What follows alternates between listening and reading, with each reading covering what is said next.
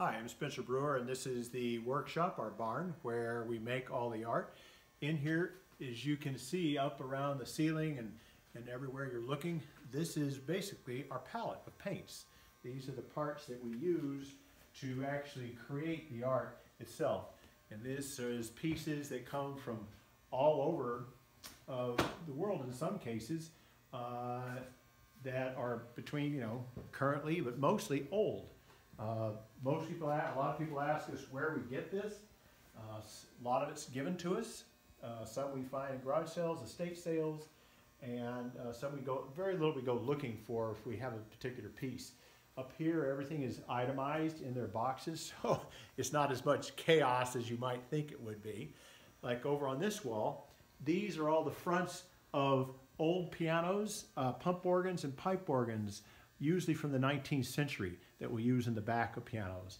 And then I work a lot with musical instruments. So as you can see, here are all these various instruments that may be used in actual sculptures. If an instrument is in here, it's dead. And this is where we repurpose it to do our work. So this is the workshop also, the work table. Every drawer, every bench is filled with parts or tools for us to be able to make the art we make and repurpose from the materials that are here. So now we'll go take a quick look at just a few of the pieces that come out of the barn. Now we're basically in my recording studio. It used to be a recording studio. Now we use it as an Airbnb.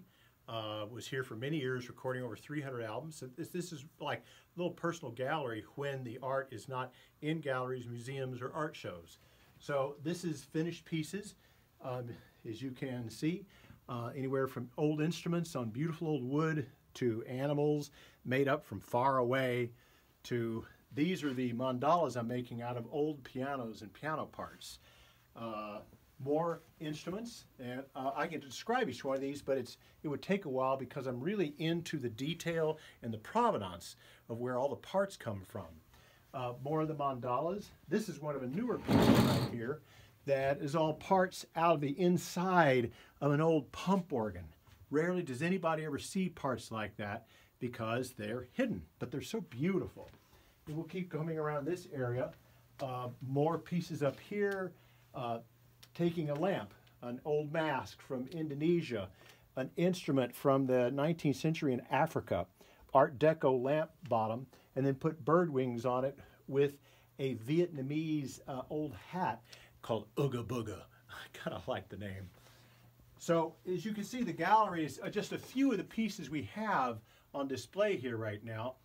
We have a whole lot more in Edgewater Gallery in Fort Bragg, and we will be on our website also, Harmony Gates, Gaits, like a horse.com.